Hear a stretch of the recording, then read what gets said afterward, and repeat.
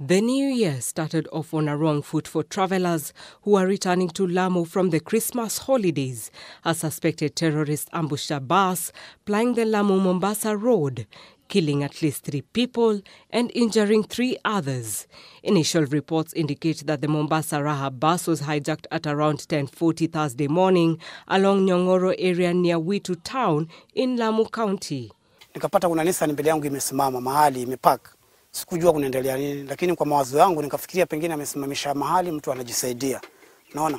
Kwa overtake hiyo Nissan tu hivi, nikapata jamaa wametokezea watatu mbele na wakaanza kurusha risasi juu ya hewa. So wamerusha risasi 3 ya 4 ndio hiyo wamepiga hapa kwa gari, wakapiga hapa. Ndio mimi nikajua hao jamaa ni watu wabaya. Sasa nikakaza mwendo, sikusimama.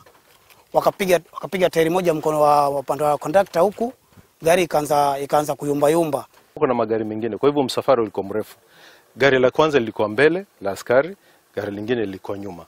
So katika ile kutaka kuona kwamba kila mtu yuko katikati ya haya magari, nafikiri lile gari likaja baadaye. Lakini ilipofika unaona iliweza kuwaokoa wananchi.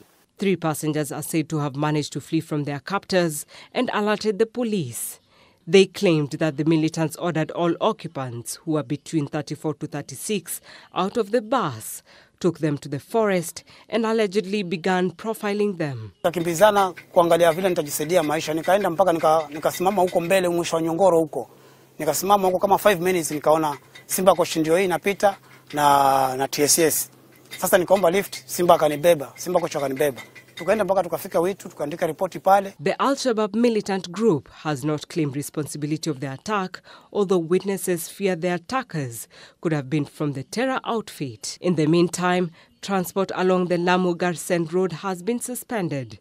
This comes days after at least 10 people were killed, including police officers, when terrorists attacked a bus using an improved explosive device, IED, in Kotulo area near the Kenya-Somalia border. Brenda Cheriot, K24 Evening Edition.